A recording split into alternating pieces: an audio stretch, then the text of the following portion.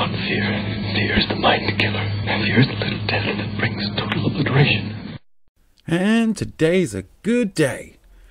Hello, it's episode 13 of Rangers Radio. It's the 14th of September 2017. We've got a slightly shorter show for you today. It's just me at the helm here. But the discussion will be with Avagdu, who some of you will know from the early days of Rangers Radio. If not, you can go back and listen to chats with him. They're all available on the archive.org. And Avagdu is the guy that did Storm the Wire. So if you want to check out visuals on him and what he's up to, or what he was up to, because the Storm the Wire is a reissue, go along to the Storm the Wire playlist and check out. We're slowly uploading seasons 2 and 3 because he wasn't very happy with the quality of season 1. But, you know, it's out there on the archive.org if you want to go check it out. So we're going to go straight into the news. Not much tech news this week, but a lot of kind of political news. So a reboot of the government's rehabilitation revolution, including early release of well-behaved prisoners, could free up more than 7,000 prison places, according to the latest report from a centre-right think tank. So fascists have been thinking about prisons. The Centre for Social Justice report by former prisoner and Conservative Cabinet Minister Jonathan Aitken and a retired judge, John Samuels QC, that says despite the rehabilitation revolution having been championed by 2 former Home Secretaries, 5 former Justice Secretaries and a previous Prime Minister, both offending rates and the prison population have remained stubbornly high.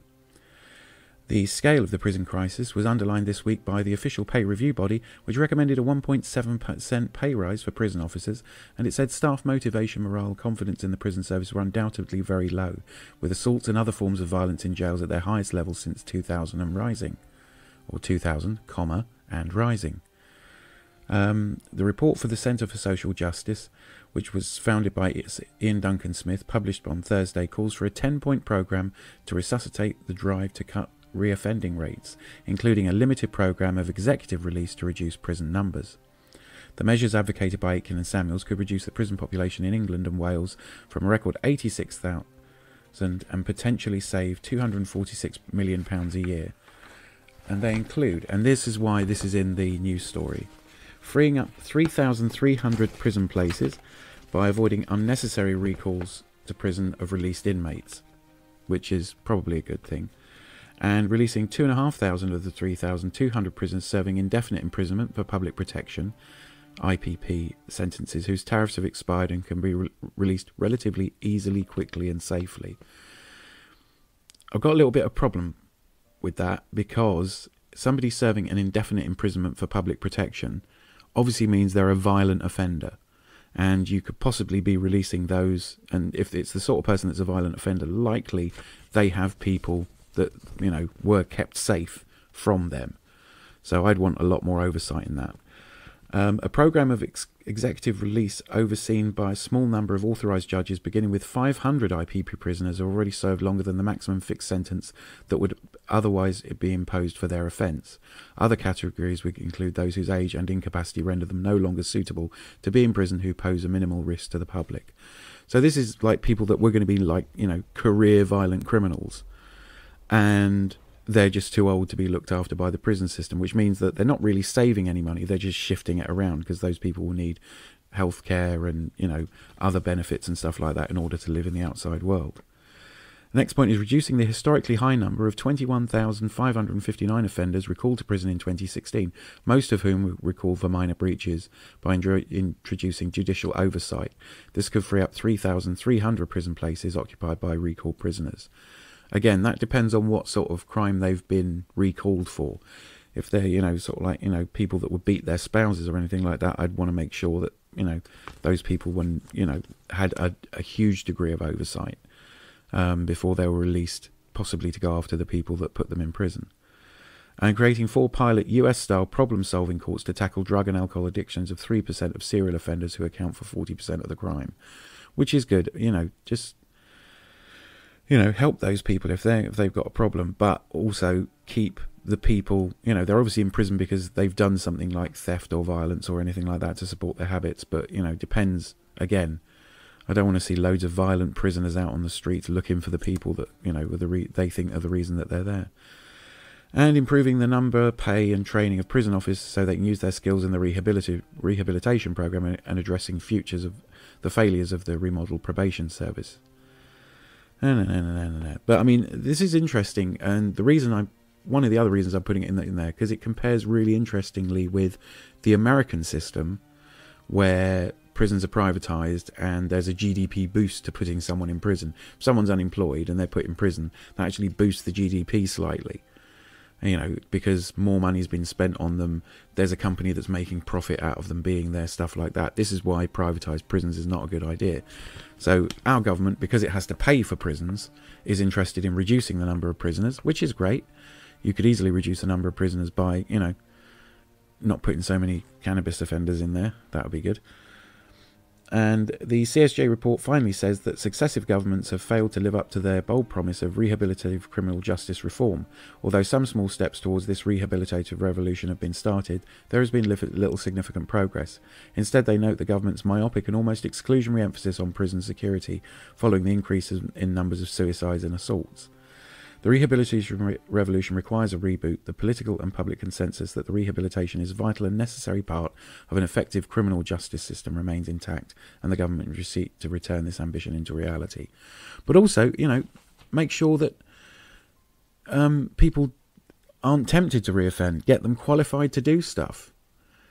Get government contracts picked up by, ex-prisoners, sort of, if you've got local authorities that need stuff doing, the local authority gets a preferential rate if it uses companies that employ ex-prisoners, non-violent prisoners and stuff, who will go in and be electricians or plumbers or general stuff like that.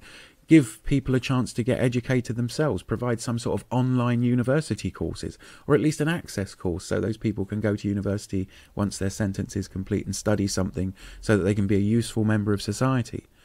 I mean, I think, some of the very best people to do certain things, like drug and alcohol counselling, like counselling inside prison, like I don't know, all sorts of stuff where people, the fact that somebody has been in prison serves as a reality check, and their advice is therefore more valuable.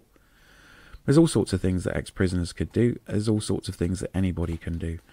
I mean, that open education should be available for everybody in every language. Anyway, rant over. But that's interesting. It was an interesting comparison that, we're trying to reduce our prison population where America seems to be wanting to increase it. Anyway, next up, a judge has ordered the jailing of ex-pharmaceutical chief executive Martin Farmer Bro Shkreli while he awaits sentencing for security frauds. Judge Kyo Matsumoto said a Facebook post in which Shkreli, Shkreli, offered $5,000 for a strand of Hillary Clinton's hair, showed he was a danger to the public. The former CEO had been free on $5 million bail since his 2015 arrest. Shkreli was branded the most hated man in America when his firm hiked the price of medication for AIDS patients. In August 2017, he was found guilty of 3 counts of security frauds by a New York City jury, which cleared him on 5 other counts. Shkreli was on trial in relation to a drug company he had previously headed, Retrofin, and a hedge fund that he managed.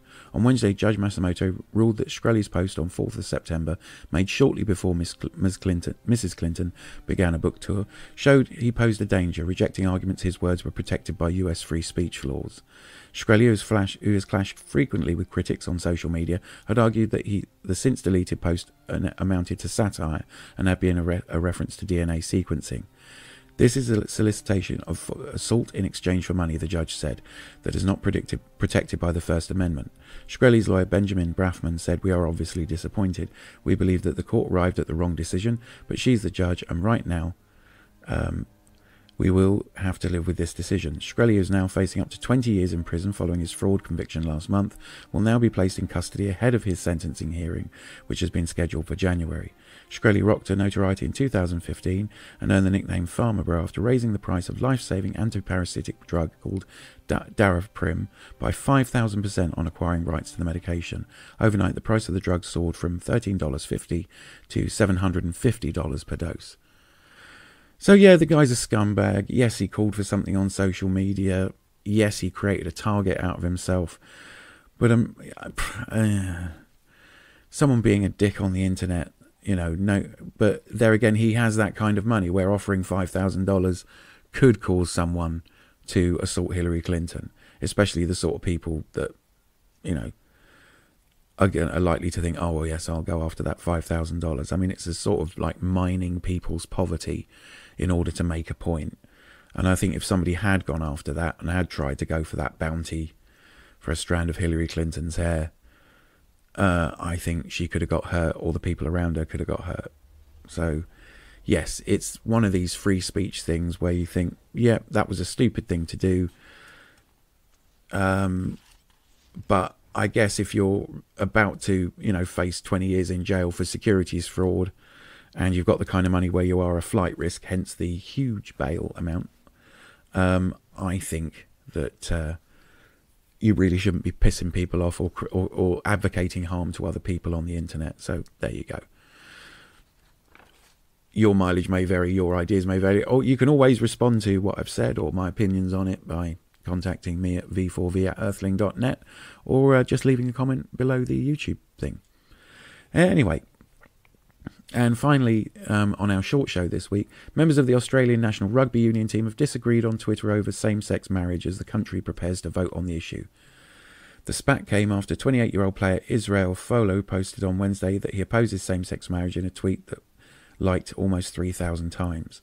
The Wallaby player's comment was made the day after postal ballots were sent to voters in Australia for a non-binding vote on legalising same-sex marriage. That's interesting. A non-binding vote. This is where a government asks the opinion of the general public and then has a think about it before they act on it. Unlike the UK government, which goes, should we leave the EU and screw everybody over and cause our economy to basically tank and all our human rights to go out the window as soon as a government comes along that wants to wipe them out, and we'll treat that as binding. So look, this is an important issue. The government are asking the public's opinion. There is a referendum, and they'll think about it once it comes in. Anyway, another rant over. Wallabies coach Michael Chayka and captain Michael Hooper met with politicians earlier this week to show their support for the proposed legislation after other sporting organisations including Australian Rugby Union, Cricket Australia and the Football Federation Australia also voiced their support for a yes vote. A poll released on Tuesday and reported by Australian media suggested amongst those certain to vote, 70% said they plan to vote yes. Others weighed in on Mr. Folau's tweet. Nobody's asking you to marry a man. A yes vote shows respect to others who want the right to have their relationship treated equally, commented Deputy Lord Mayor of Sydney, Karen Phillips. So the Australians are finally voting on same-sex marriage. It's not like a fantastically homophobic country, no more than, say, the US. But, equal rights mean equality.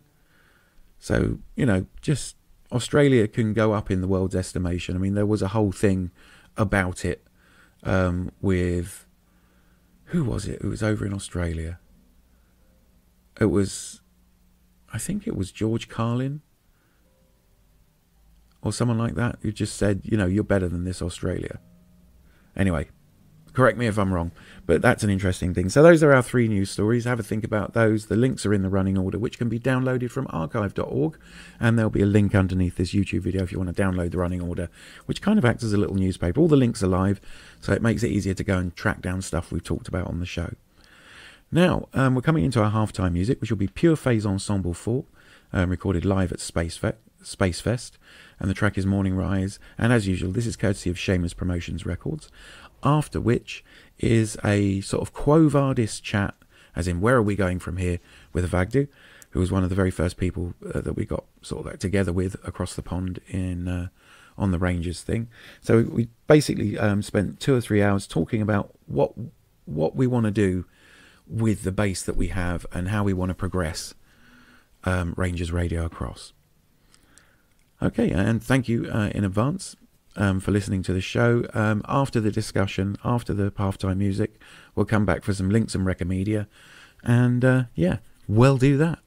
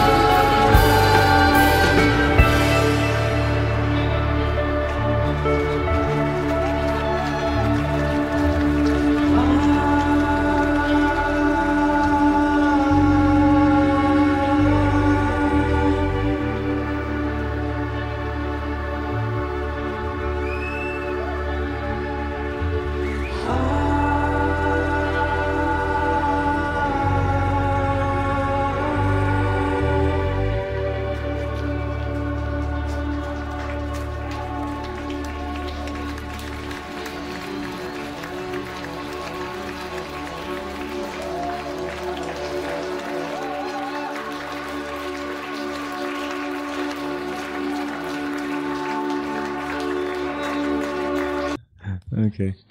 Here's the mind There we go. Yeah. One button. Yeah. Oh, the hassle it used to be. To do it. Yeah. Like, there used to be literally, I kid you not, on the Rangers radio show when we first started it, because it was all clutched together and because it fell over so often, there were sometimes 4 computers running just to get one Skype mix. And Yeah, I 2 remember you microphones. saying something about 3 computers running in an attic or something. Yeah. And in the summer they'd overheat. Uh-huh. It would just die. It was a mad room to look at. I mean, this is pretty mad. I mean, if you can imagine a room about 20 feet by about 18 feet, and one wall's got a full DJ mixing bay next to a really massive desk, which has its own story, and then at a right angle to that, the studio starts, and there's 2 chairs and a table. So the room is like just jammed. It kind of looks like a really seedy porn studio. What else was I gonna say? Yeah. Hello to the internet. Hello, internet. Yeah, you can like cut this up and throw an intro on it if you want on it and use it as a segment on Rangers Radio if there's too much dead air. Yeah. Or something, but whatever. Oh, it's me. There's never.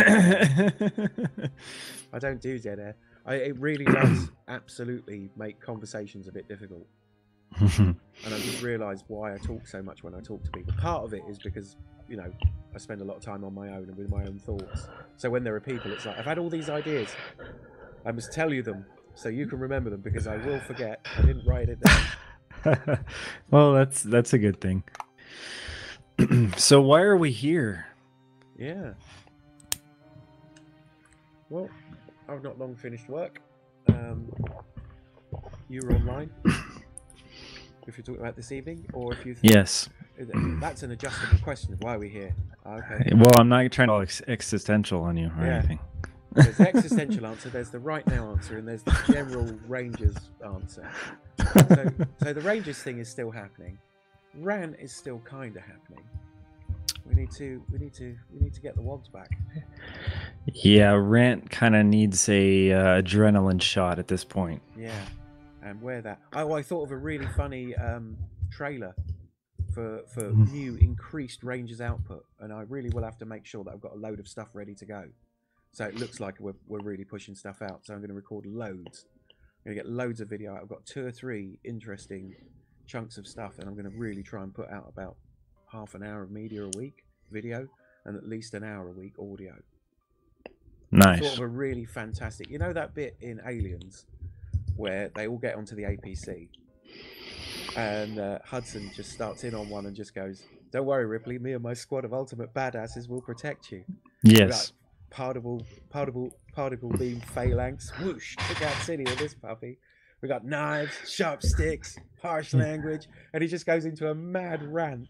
If we just did that to Sim, just in camera to Sim, wearing a lot of camouflage. Don't worry, Sim. Me and my squad of ultimate Ranger badasses will protect you and give you new content. We got Rangers TV, Rangers Radio, we got Scratch Vinyl, we got all kinds of shit. We got knives, sharp sticks, product reviews. Tacular nukes. We got everything. Got nerve gas. Yeah. We got napalm. We got small cats. Got all kinds of clickbait for your ass now. Yeah. We'll just cut to black. The funniest thing is every single person that watches it will get it.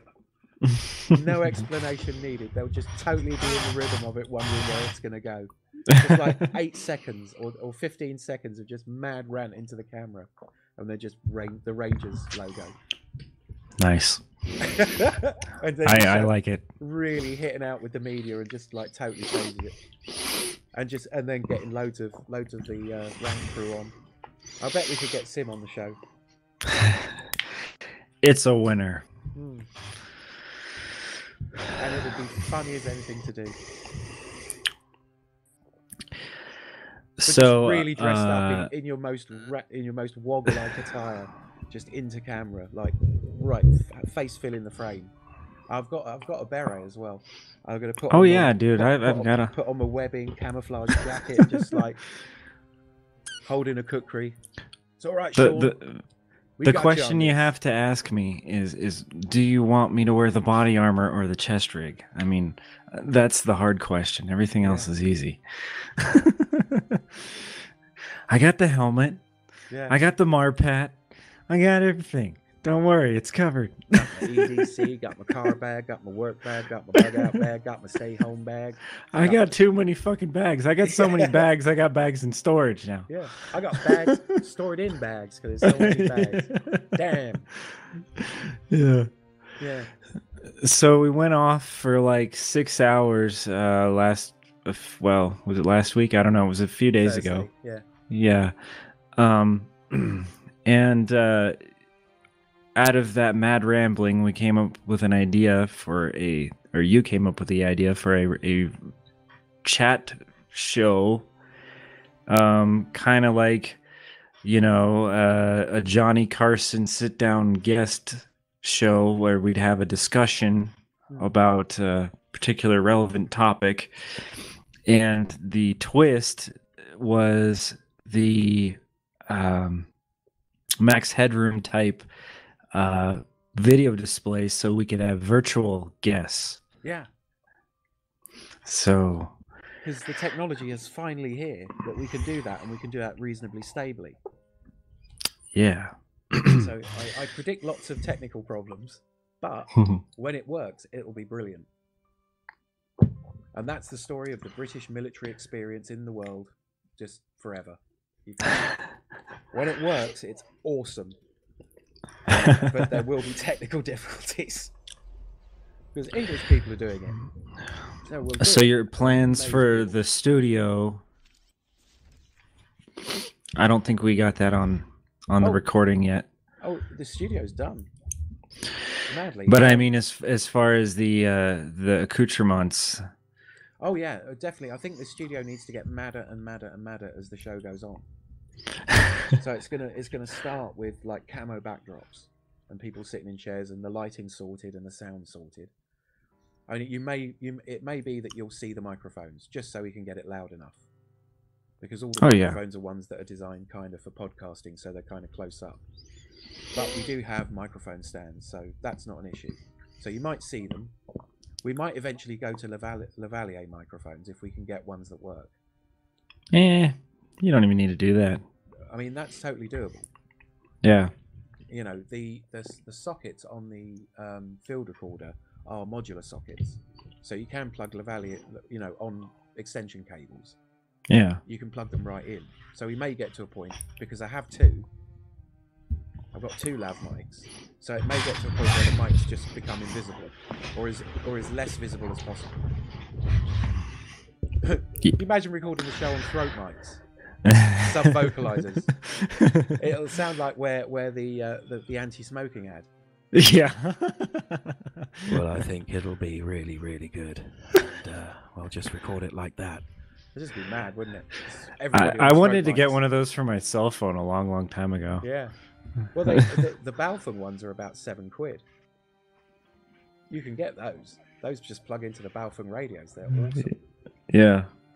But yeah, I bet you. Yeah, it wouldn't be much to adapt a 2.5mm microphone down to a 3.5mm cable. You could do it. Yeah, I watched Tears of the Sun and I got all excited about throat mics. Yeah.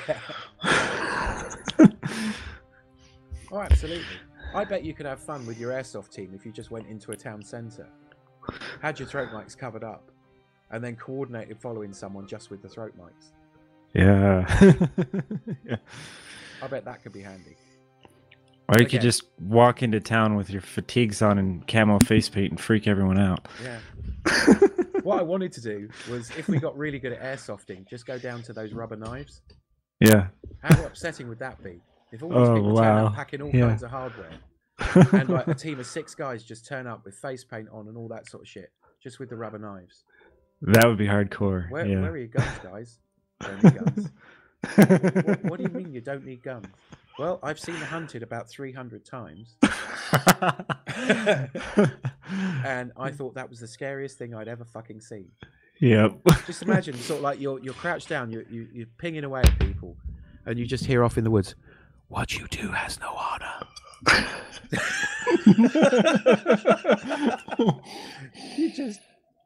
You would just shit yourself. You're like, Shink. no. Yeah. My knife against your rifles. Fuck no. Everybody running out of the droves of people just fleeing the woods. Fuck no. No, crazy people are in the... And there'd just be a megaphone come up. Could the crazy people please come out of the fire zone, please? We'd like a word. That'd just be hilarious. Be the funniest, scariest fucking thing. You definitely need to be wearing body cams for that. Yeah. Because it wouldn't matter if you got shot to shit. Any kill that you got would just be fucking brilliant television. Yeah. Just nice. Just the most scary fucking thing. I mean, do you remember that Ponage? That show that was also on Rant TV? Where the guy that just ran around being fucking crazy in first person view with a knife because it makes you run faster. That would just be like that, but writ large. With just like loads of sort of like, you know, let's be honest, fairly pudgy people. Terrified, turning around, looking at you all terrified. You know, just loads and loads of shots like that. That would be the funniest airsoft game ever. It would be so funny if you got it onto those airsoft channels. People in Germany would pay for you to go airsofting. Yeah. No, we will pay for your flights. It would be most entertaining to see the people with the knives just running through 5 kilometers of heavily armed airsofters. It will be like the Werner Herzog documentary we saw last week. Wow, you'd be celebrities overnight. These guys just carry fucking rubber knives, and they tend to win.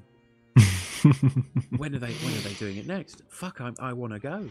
I don't mind if I'm a victim. It will be fun to be a victim. If someone can take me out with a knife in an airsoft game, I will be so impressed. But just these guys just popping up out of nowhere. Yeah. Boom, taking people down. It's like, this is fucking crazy. There's like zillions of BBs flying everywhere. People panic firing all over the place. Smoke grenades going off, flashbangs and shit. People really panicking. Because, like, you know, the Alpha team with the knives has suddenly shown up. Alpha team are in the compound. Fuck! Full auto! Ah! Spraying rounds around, hoping to hit one of them. And just from behind, someone just going, very wise. Slash.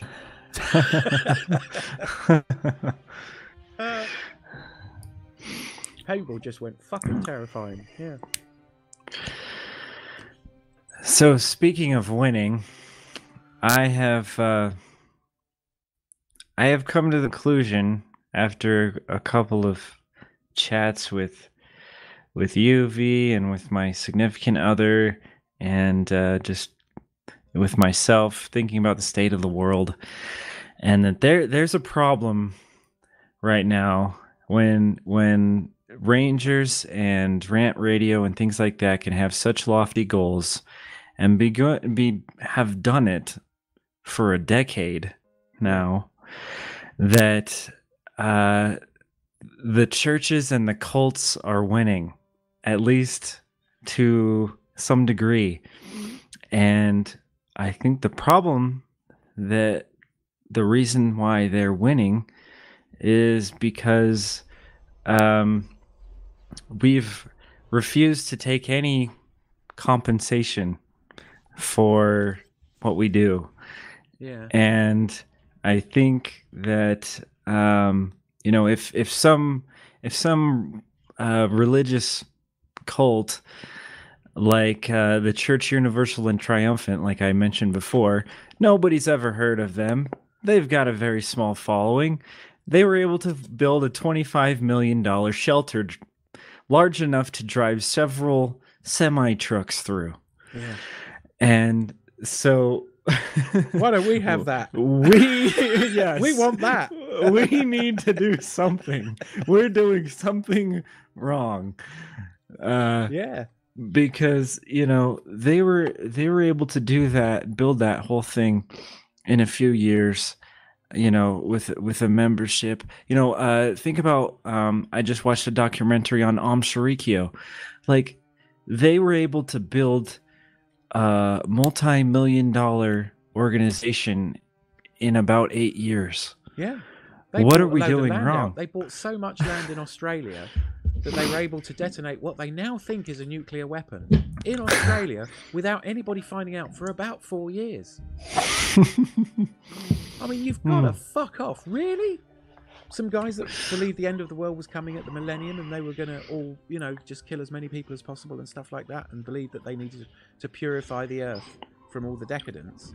Yeah. These people bought like 50,000 acres in Australia and a nuke. Yeah.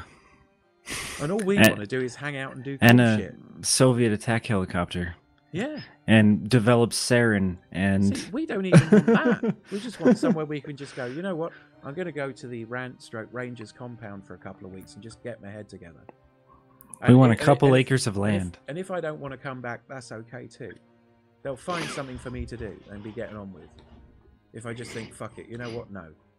You know, why can't we build a really nice self-sufficient community out somewhere? I mean, hippies and shit managed it. Yeah. Quakers manage it.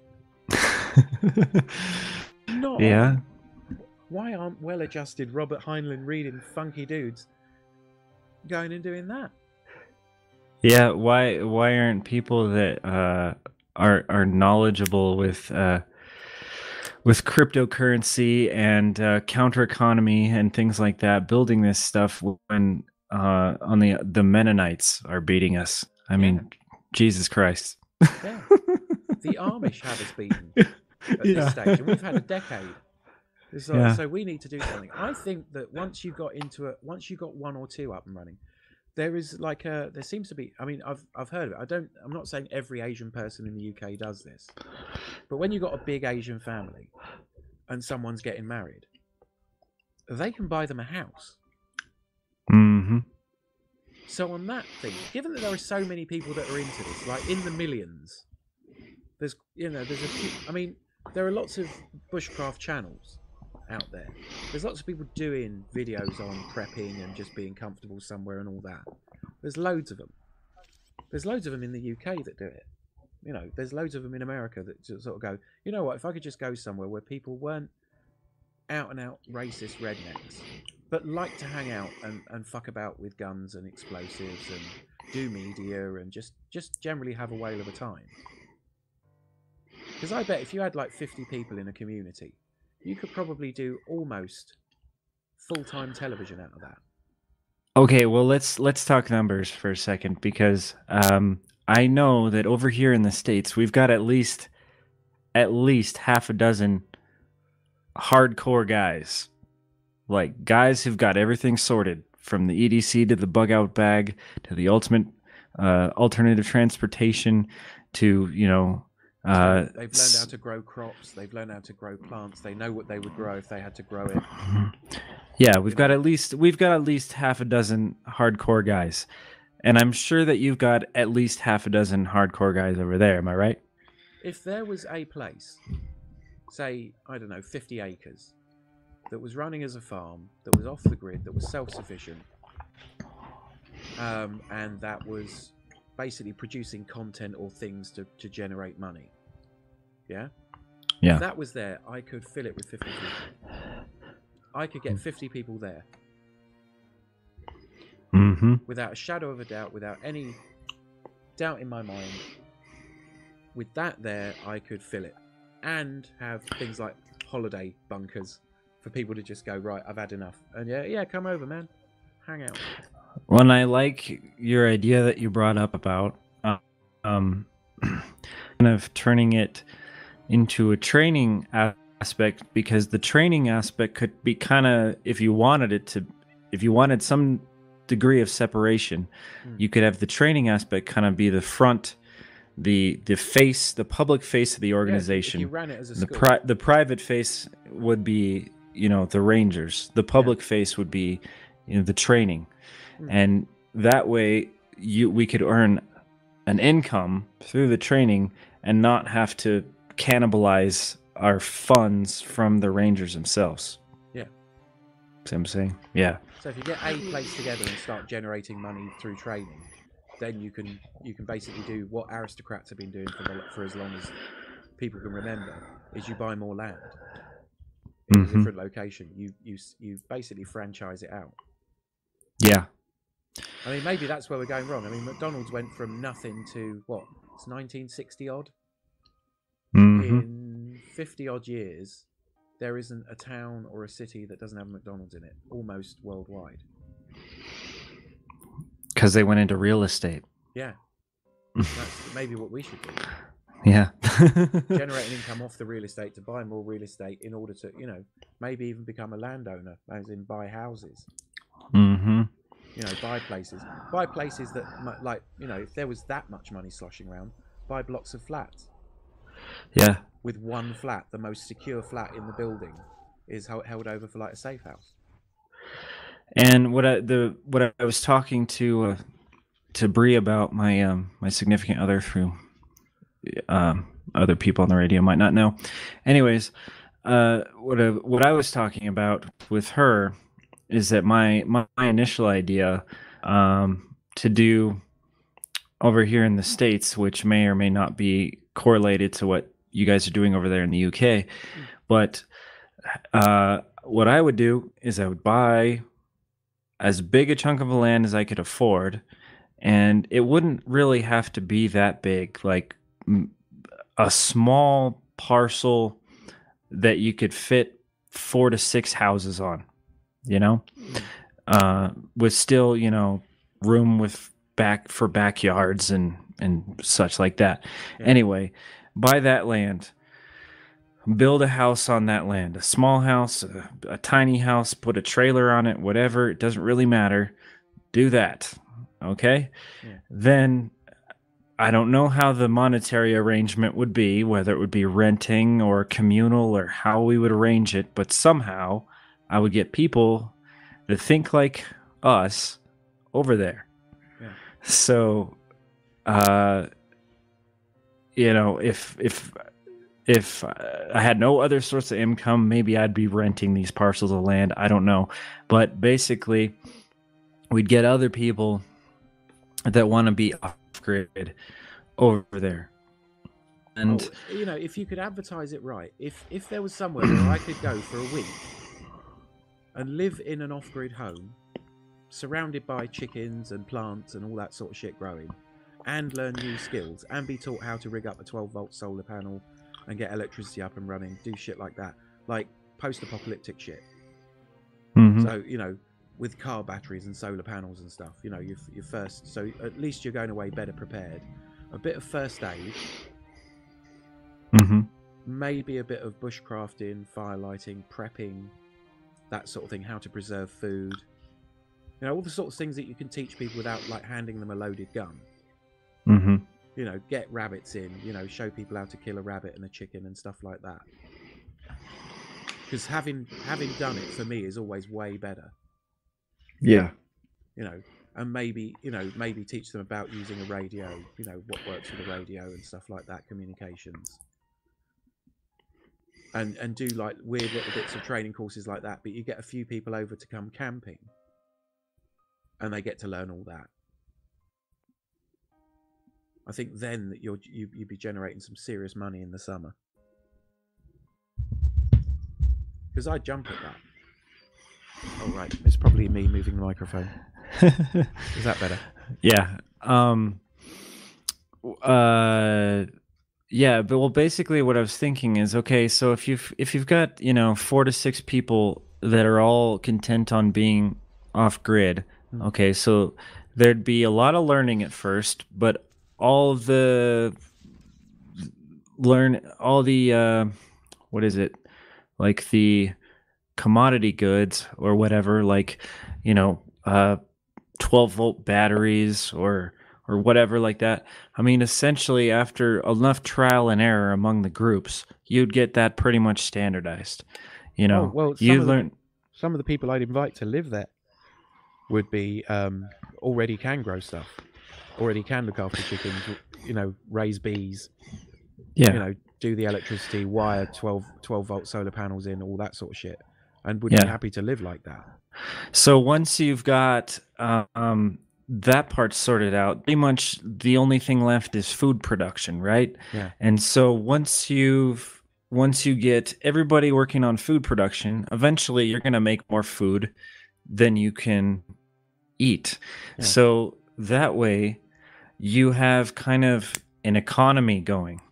You've built an economy, and that producing economy value surplus to what you actually require. Yes, and that economy could be just among those 4 to 6 people, 8 people, whatever, or it could branch out and be something that you let the flatlanders, the city people in, to sell them your chickens or your eggs or your meat or whatever, just depending on your morals and values and But if you look at so the forth. attendance of something like the bushcraft show, Yeah. the amount of people that go to that is like sort of 7,000 or 8,000 in this country that will actually travel to a different part of the country to attend a show that's got lectures. Mm-hmm. I mean, the amount of stuff you can then do. Once you've got it functions. I mean, even if you just made documentaries and did YouTube show about building it and doing it and having it up and running, and then you converted that into a DVD. If people came and stayed and learned stuff, I guarantee you they'd want the DVD or the book. Yeah. Because if I went somewhere like that and somebody said to me, "Oh, you know what? We did a book and it's full of pictures and diagrams and shit of how we did it. It's available in electronic format for like $5, Mm-hmm. or it's in hardback for say $15 or $20. But most of that, you understand, is getting it produced, and then there is this DVD of us doing it. So everything you've learned while you've been here is available on DVD. Yeah, and once you get that, like, you can replicate it under generally the same conditions, which means we'd be helping everybody all over the country just by having these 4 to 6 to 8 people, Already doing it. Yeah. Yeah. But the ability to sort of go, you know what? Oh, they've said, like, if you want to come along, it's this. I don't know what you charge. Say, look, it's, I don't know, 200 quid to come for a week. You can stay in one of the Earth ships or whatever sort of housing we end up organising. You can muck in, and if there's anything you want to learn, go and hang out with the relevant person. Literally, if you want to know how to keep bees, the beekeeper is doing keeping bees right now. So you put on a beekeeper's suit and go with them while they go and get the honey. Yeah. And they'll tell you anything you want to know. And there's also a video on beekeeping, like a year's worth of beekeeping, everything you need to know. Yeah. If you want to learn about the radio that we've got, where we talk to the guys that have got a similar thing in America, we hook up with them like once a day because it's part of our security comms. Yeah. So if anything goes down, we can at least let them know that it's going down, or they can let us know if something's going down. Exactly. So we've got comms with other people on different ends of the planet. I mean, imagine if Harlequin got something sorted out like that. Yeah. Managed to sort one out in Australia. That we've got basically, the world covered. The link goes all the way around the world at all times of the day and night. Exactly. What I've noticed is there's kind of what's great about this. What I was kind of mentioning before is that it's kind of exponential. Like, if I've got a bug out bag that I know I can survive out of for 4 days, right? Yeah. That's just because I can't carry more food and water than that. Okay, I could stay out of it. I know if I can stay out of it for 4 days, I know I could stay out of it 2 weeks. If I know that I can live out of my truck for 4 weeks, I know that I can live out of my truck for 4 months. If I know I can live out of my truck for 4 months, I know I can live out of my truck for a year, or 2 years. Bearing food and water. That's the only, if you've done it for a certain amount of days where you've developed, okay, like, this is how many times, how long can I go without a resupply? Yeah. How do I do my basic daily hygiene and my basic sanitation needs and all that kind of stuff. Once I get that sorted, it's pretty much just a matter of food and water resupply. Yeah, and if you can I've continue. got the bushcraft skills to back it up, and I've got a truck, the tools that I need to build something, and the knowledge and the understanding of how stuff works, I can survive like a 16th century person for the rest of my life. Yeah, and I should say also, along with food and water, you probably need fuel also. So you're probably going to need resupply on gas and propane, and maybe resupply on electricity every once in a while. Did you But see if that little thing that looks like a tiny greenhouse? That's essentially a promether no, that you put all your it's basically a compost bin, oh, okay, and okay, it produces fertilizer when you water it. okay, But the offshoot of that is also produces methane nice. in enough quantity to be able for you to burn a single gas ring for 2 hours a day Okay, yeah, once it's going. that would be useful. Yeah. Yeah. Why don't we get two? It's like, it's still one of those things. You look at it and go, I want two. How much are they? It doesn't matter how much they are. It's a bit like those Edison batteries. Have you seen those mad 12-volt batteries that are fully dischargeable and are guaranteed to last for 50 years? No, I haven't heard of those. They're expensive. But, once you've got some solar panels, and as long as nothing happens to those, or you've got a few spares, that's electricity done. Mm-hmm. I mean, Elon Musk is working on the Powerwall, and they're currently installing them in Australia, which is basically a mad batch of Tesla batteries. And they're proper deep cycle. They last for a very long time. You can recharge those a lot.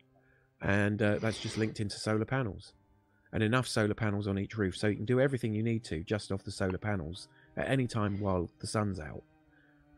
But any watts, any sort of amps that you don't use, just get fed into the batteries.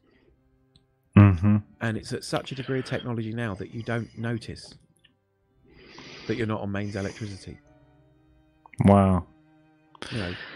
People in Australia, they've got mains for backup, but largely they're just living straight off these battery walls and solar panels for electricity. You couple that with being able to have gas to cook on, Mm-hmm. or even induction hobs, if your solar power's that good. Right. But I'd want a backup. I mean, I'd probably have a wood-burning stove with cooking plates on it, so if you have to go real primitive real fast, you're already prepped for that. So I know that my sustainability out with the truck is 2 weeks, and that includes a calculation for propane to have a shower that I'm in the process of putting together. I need to acquire all the parts for it, but I know it could theoretically be done, meaning that I could have a shower as long as I take right now at least 3 times a week. If I rationed the water, I could have it. Or if I rationed or reused the water, I could have it all week. And the the electricity to run a laptop a few hours a day. So with those two things, if I didn't want to shower and I didn't want to get in contact with everybody via the internet or whatever, or use my laptop to edit videos or whatever it is, then the 2 week limit would be lifted, and it would just be as much food and water as I can carry. But I know I can do that. Yeah. So it's just a matter of expanding out from there.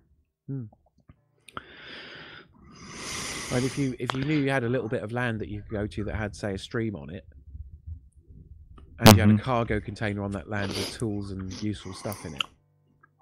Yeah. Sort of like a couple of rolls of polythene, so you can build a polytunnel, load of heirloom seeds, a water storage tank, that you could just pull out and set up next to the cargo container if you should then suddenly need it. Yeah, I was thinking about what it would take to bury a water storage container out in the middle of the national forest somewhere. So I could go longer without resupply. Yeah. Sort of like once you've got a piece of land and it's got like a cargo container on it with all the useful stuff in, your resupply time goes up to a couple of years. Yeah. If you've really thought about it. With things like nails, screws, lumber, hand tools. So you just go, right, I'm just going to get on with it. A couple of a good felling axe. I don't know if you've seen that Dick Pernicki Alone in the Wilderness. I went on about it years and years ago. Is that the warble one that we talked about before? Or is that a different one? No, it's the one where the guy goes out to Alaska and demonstrates how little you. Oh, the really old guy. Yeah, I remember you talking about that on Rangers Radio, but I don't. I haven't seen that video in a long time. And they literally dropped him off at this lake in Alaska. There's no road to it at all. The only way in and out is by seaplane, because the only place the plane can land is on the water. So the seaplane drops him off with absolutely everything he needed, including a film camera and enough film for him to shoot the whole bit. Yeah. And he just builds a log cabin. For the first couple of days, he stays at a friend's log cabin that's about half a mile away. And he just chops down all the trees and builds the whole log cabin with about 5 tools. Because it's just doing stuff for about all hand 2 tools weeks. too. Yeah. I just saw that and thought, yeah. And if you could have a cargo container of everything that you might find useful, you'd have had it done in a heartbeat.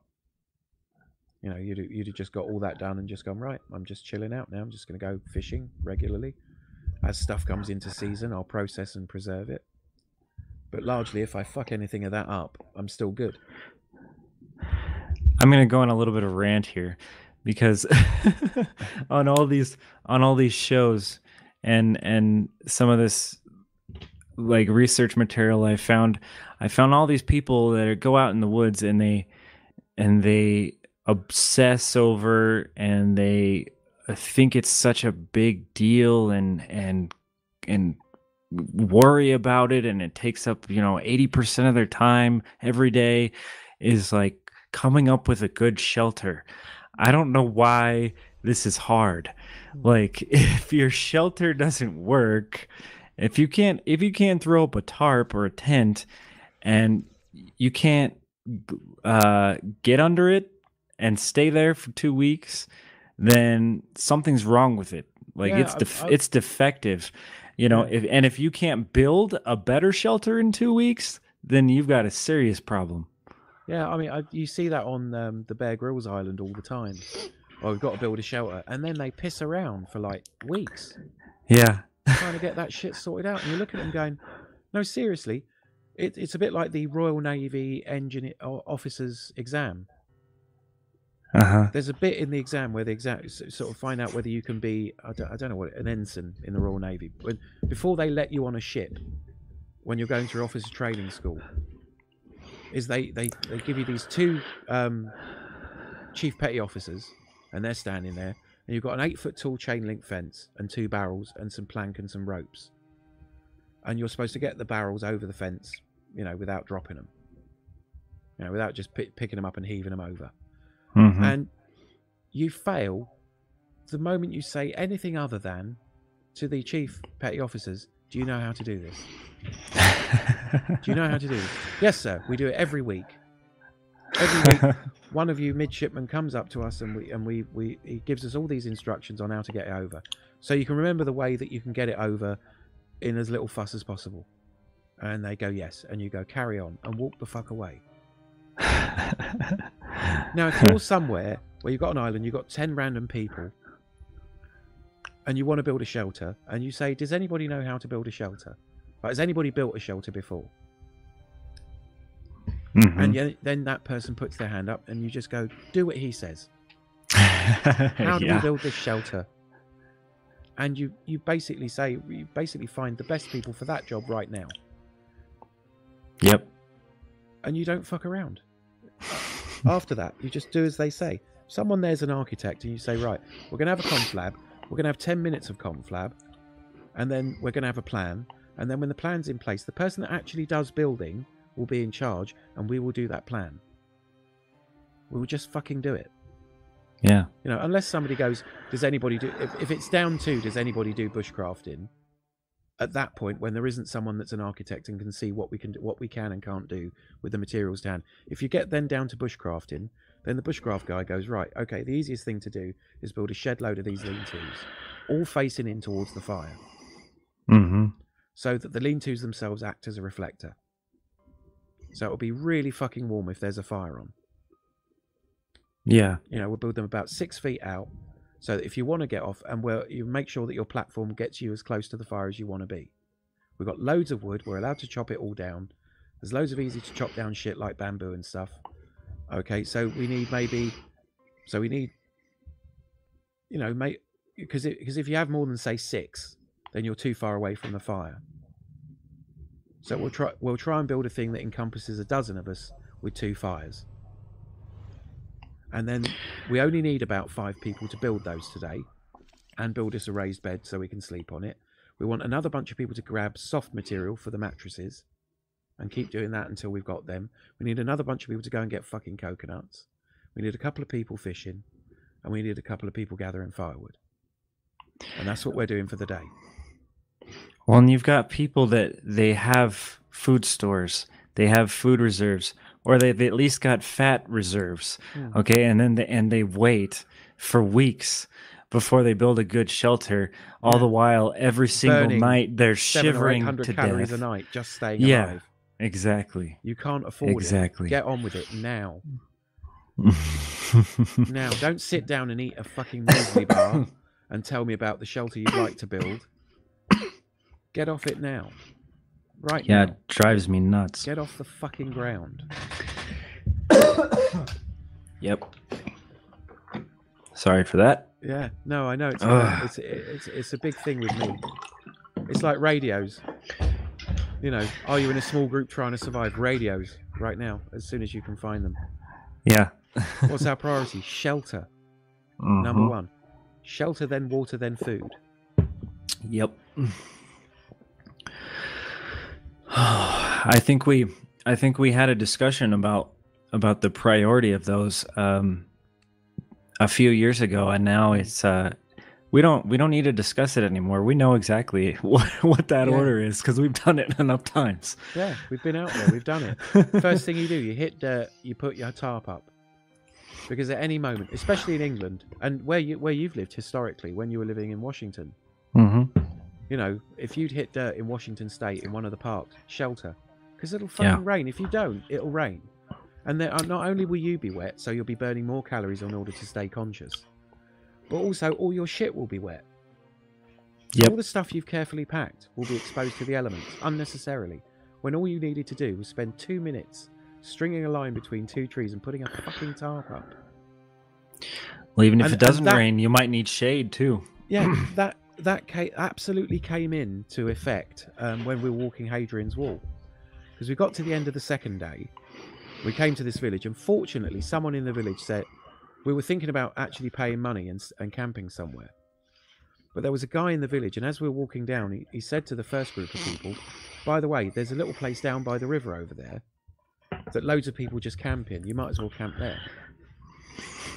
So we walked down off this little stone bridge along this little bit of woodland along the river, and there was a perfect campsite that had a river going past it, so we could refill all our water filters. So we arrived there and went, oh, this is brilliant.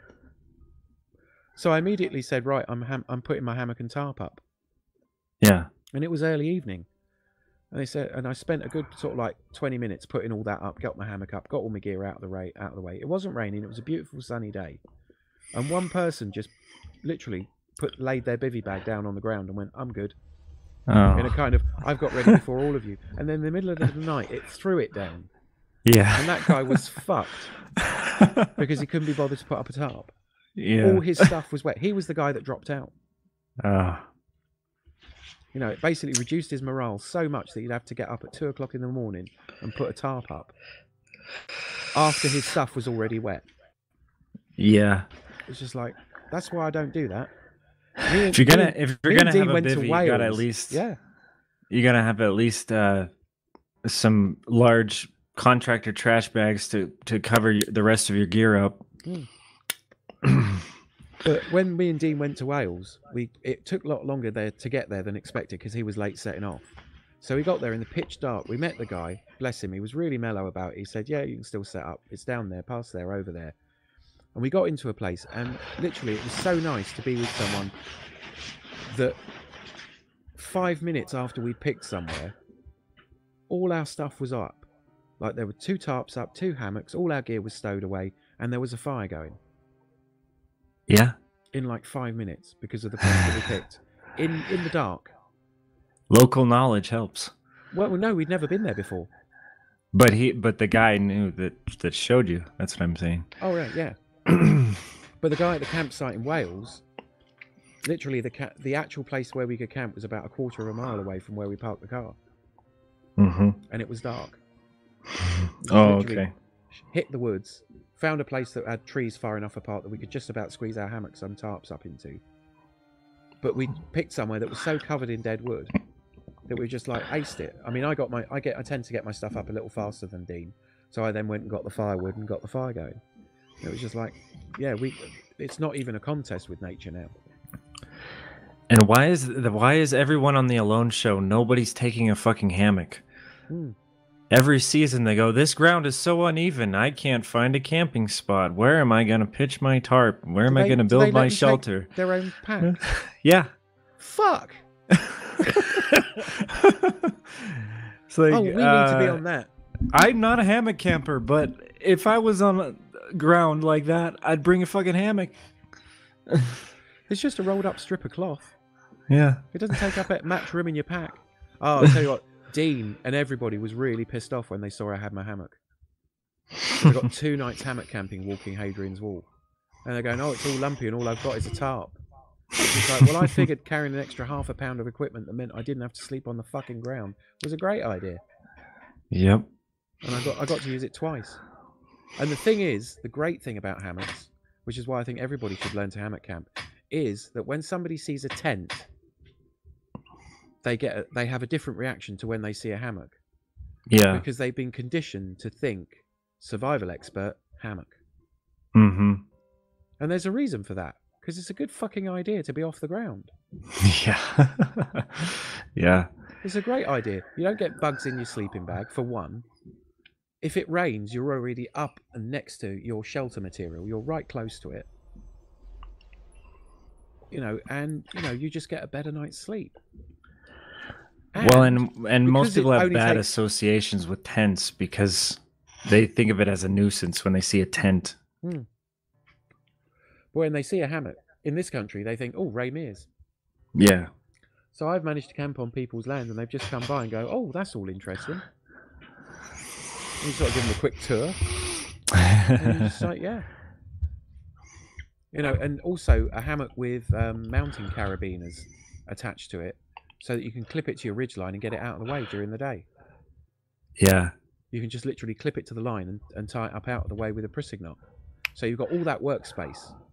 You've got all that space to store wood or things that you're gathering and all your kit. And if it is raining, you can sit under it. And also, if it's raining, there's nothing more comfortable than using your hammock as a chair. I mean, it has to be said, it's a bit dangerously comfortable because you're disinclined to get out of it if it is raining. Because you're just like, no, I'm comfy. It's easily the most comfy thing. I know people that were in the army that have never slept in a hammock and are just bloody amazed when they sit in one finally. You go, no, sit in it. It takes a little getting used to. I'm going to have to take a short break here for a second. Okay, man. All right. I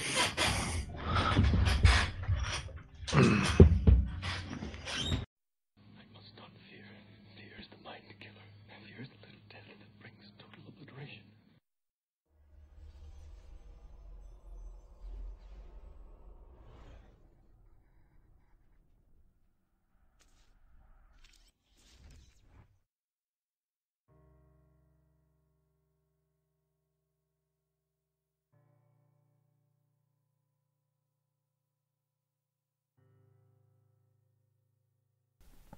Okay, so here's the links and Recca Media. that we've got coming out to you. You know, just interesting places and bits of video on the internet you can check out that I've found over the past week. Okay, so first up we've got a YouTube video from H3H3 Productions. Not everybody's favourite YouTube channel, but this is interesting. It is interesting to see how people are unwilling to learn new stuff, which I know this isn't a problem for everybody that's listening to us, for all the Ranger listeners out there, and we're interested in new challenges. But it's interesting to see how someone butts up against a new operating system. And this was about a girl who's not going to college because Ubuntu is too hard to use or replace.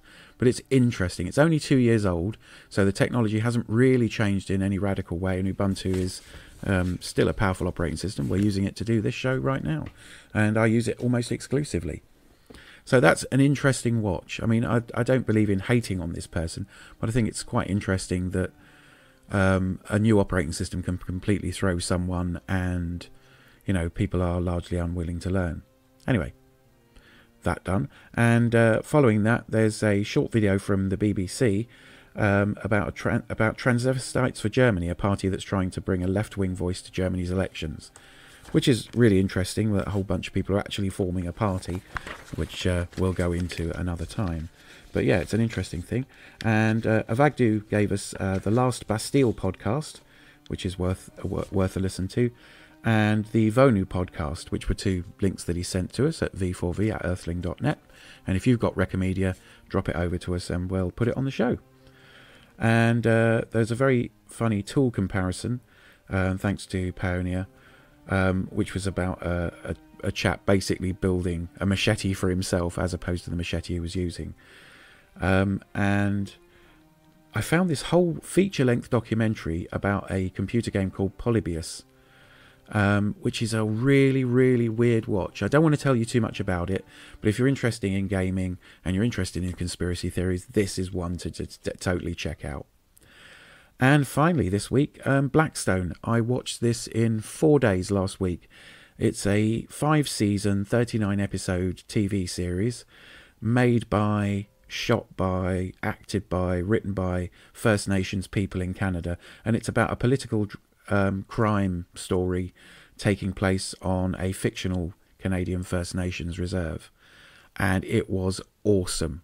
If you're at all a fan of The Wire or you're a fan of anything like that, go and check it out. It's on Netflix, but I have had a quick look around and it is available on all your usual off-brand, shall we say, streaming channels. And that's about it. Thank you very much for listening. And finally, our outro music is Pure Phase Ensemble 4 again, live at Spacefest again. And the track is called Happy Dancing Woman, and it's courtesy of Shameless Promotions. Thank you very much, and we'll be back next week. Next week's episode also has the second part of the chat with Avagdu, the whole Quo Vadis thing, and then we'll be back to other discussions. Hopefully, you could be on there. So all you need to do is get in touch at the email address, and yeah, we'll set something up. Anyway, take care and look after yourselves.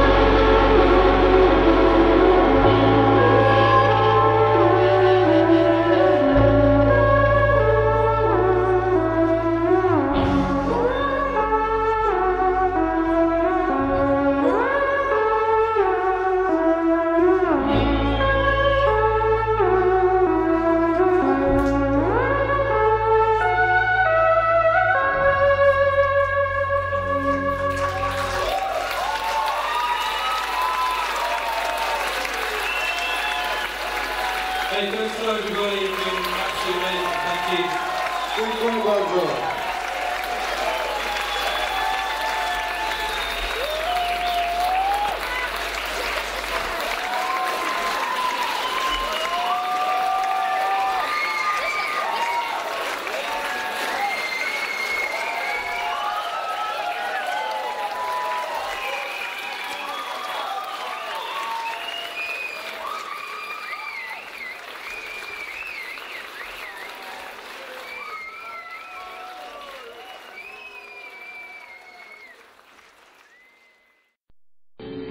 I remember the first step in avoiding a trap is knowing of its existence.